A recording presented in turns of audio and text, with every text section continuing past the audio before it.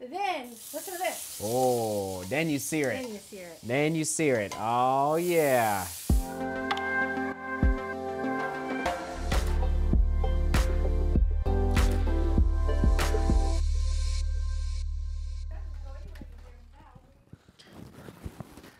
Oh man, everyone, it's official. Corona hair has arrived. It has arrived. I am in need of that haircut. Oh man, I don't know when we're gonna open back up and be able to go back out into society, but for the time being, you're just gonna have to deal with it. All right, guys, back-to-back hard days on the vlog today, talking about my strategy for why every now and then, not too often, but every now and then, I like to integrate a hard day and a hard day. So yesterday was intervals, and I'm not crazy sore yet. I think it might set in by tomorrow morning. I'll keep you posted on that. But then today, and that was, yes, in the Alpha Flies. It was fun to get out on the track again. But today is the EVO Speed Goats because I'm going to some dirt.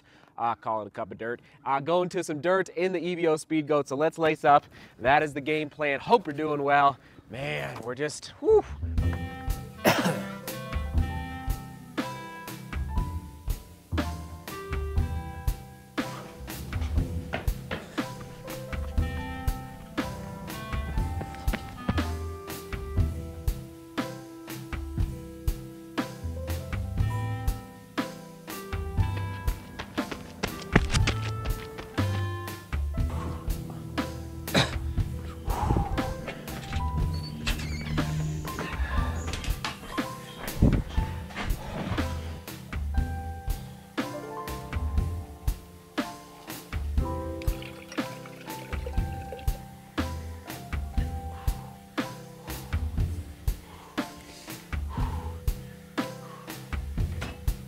Rock and roll time in the studio. If you hear a machine in the background, some noise, they're aerating the yard. Sorry about that. They're literally right outside the studio. All right, everyone. So you know how I like to absorb our training as runners. Do I think that that type of training, and it's not just gym, it's a lot of other marathon training systems around the world or training programs, do you allow your body to absorb the training, the hard training, when you're running at that high of volume? And there's a lot of, I would argue that it does not. If you are training above, I'm going to say like above that 145, 140. I've seen some very successful marathon racers train at 140 miles a week, which is a lot. And you know how I like to run ridiculously easy in order to race fast. When we want to race fast, we need to train fast. We need to do fast workouts. The shorter the distances, especially. Marathon, yes. Ultra marathons, not quite as important. Half marathons, yes, but especially like anything below 5K. In order for me to be able to race fast, I need to make sure my workouts are fast and that I'm doing the threshold run like I did last week, 9 miles at 5:15 per mile. And my goal pace in Amsterdam is definitely 5:18, 5:19 and below per mile. That's the goal pace that I want to hit and I need to hit. So I had a huge boost of confidence when at altitude I was able to hold 5:15 a mile on dirt at altitude with no competition.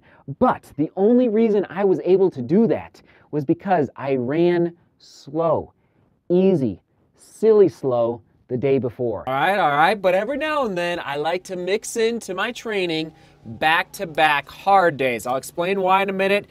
First of all, so yesterday, intervals on the track. I went anaerobic, absolutely. I don't know what my max heart rate was. I'll have to check. But it was, I was breathing pretty good. You heard me at the end of the workout right there. And also, I could feel the lactic acid build up. But I must say, I'm not sore, crazy sore yet. I think it's coming. It'll probably be tomorrow morning when I wake up. But then after the intervals, I decided, okay, before the time trial, the half marathon time trial this weekend, I want to get in one more long run. So in order to give me enough time to recover for that time trial, I knew that this week I was going to go back to back hard. So Tuesday and Wednesday. So today's run, 23 miles, 37K, 6:45 a mile, or I believe it's about 4:10 per kilometer. And time in. All right, the leaf blower has passed. Okay, so marathon training, we're in the midst of it. I am not quitting on this marathon training block, as we talked about last week. April 19th, DGR Virtual Marathon. And the reason I'm not quitting is because it's all about the experimenting and tinkering and figuring out when do I hit the wall, okay? And after doing a lot of long runs, and running the New York City Marathon and the Amsterdam Marathon, I'm slowly figuring out that around mile 23, roughly, is when I start to hurt. It definitely happened in New York City right around mile 23 where I started to slow down. And that's why I know, like, that was my wall. But on today's long run, instead of mile 23 being the wall, it was actually more mile 20 or 21. Why? Because of yesterday's interval session. My legs were not as fresh, this is the practice. This is why I do back-to-back days, because it allowed me more time in a non-race environment to focus for the last 2 to 3 miles on the long run on what? On my nutrition, on my hydration, on my running form, and on my cadence. So I had to buckle down mentally, and this is the trick. When you hit that wall and when you're hurting, when you hit the wall and you're hurting, and the more that you can mimic those the race environment where you're in pain and it hurts and you know it's gonna hurt and you know your legs are gonna burn and you know you might start to go anaerobic, that is when the focus and the getting used to the pain, getting kind of used to that pain cave, really, I think, comes in handy. So anyway, that is my little trick for the day. Passing it on to you is that back-to-back hard days, every now and then, not too often. Maybe, okay, if I had to put a number on it, I'd say 2 to 3 times a month at the most, okay? So not too often, but it's just a little trick that I put into the hat for training, especially for longer races. 5Ks, 10Ks, it's a little different. Half marathons, yes, they're long, but definitely the marathon and ultra marathons, I like to do it that way, all right? And also just kind of putting this out there. I know you're busy. I know you're working hard. I know you're doing a lot in this world. And so sometimes it's out of necessity to do back-to-back hard days. But just keep in mind that you don't want to do this too often. Again, going back to absorbing our training, going easy, ridiculously easy, so that we can recover, let our bodies adapt to the training, and then come back even stronger for the next hard day. All right? Sound good? Sound good? All right. The vlog's not over. I'll get you the question of the day inside. We're cooking steak. Oh, true love. Thanks for cooking some steak. Come on now. Onward and upward. Onward and upward. Steak night. Oh, how's it going? Hon, let's put these babies on. Oh, okay. Okay. Hello. Hello. Oh, my. What's the trick here with the steak? You did what first? This is called a reverse searing. Reverse searing. Reverse searing. My dad Nice. told me about this. Nice. So first you bake it. Then, listen to this. Oh, then you sear it. Then you sear it. Then you sear it. Oh, yeah. About a minute on each side. Hello. Hello. Come on. All right. Get a rhythm. Dinner time. Gee. Dinner's a good day. Oh, thank you. Oh, my. Butter it. Yeah. Let's do this. Okay. I gave Michael some corn. Oh, my. Butter it. Okay. Oh, this is the good butter from Sally. Oh, nice. I love it. He doesn't like your knee touching. Stack your blocks. Thank you. Okay. I mean, there's a system of like pulling it all.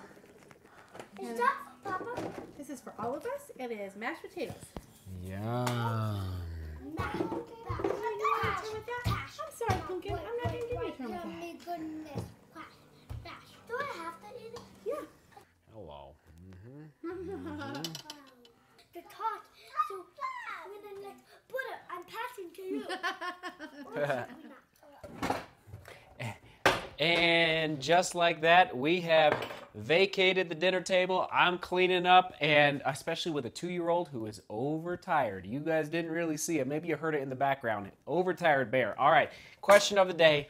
What are some tips and tricks that you would like to share with this YouTube running family from your training regimen? All right, how you train, but keep in mind, there's not really tricks in long distance running. You know what? It's like you put in the work. There's really no shortcuts. You just got to put in the work. Be smart about it, but put in that work. All right, everyone. Thanks for watching. Thanks for being here. Joseph and Seth are heading outside for a soccer game. I'm going to go join them in a couple minutes after the kitchen's clean. Sound good, boys?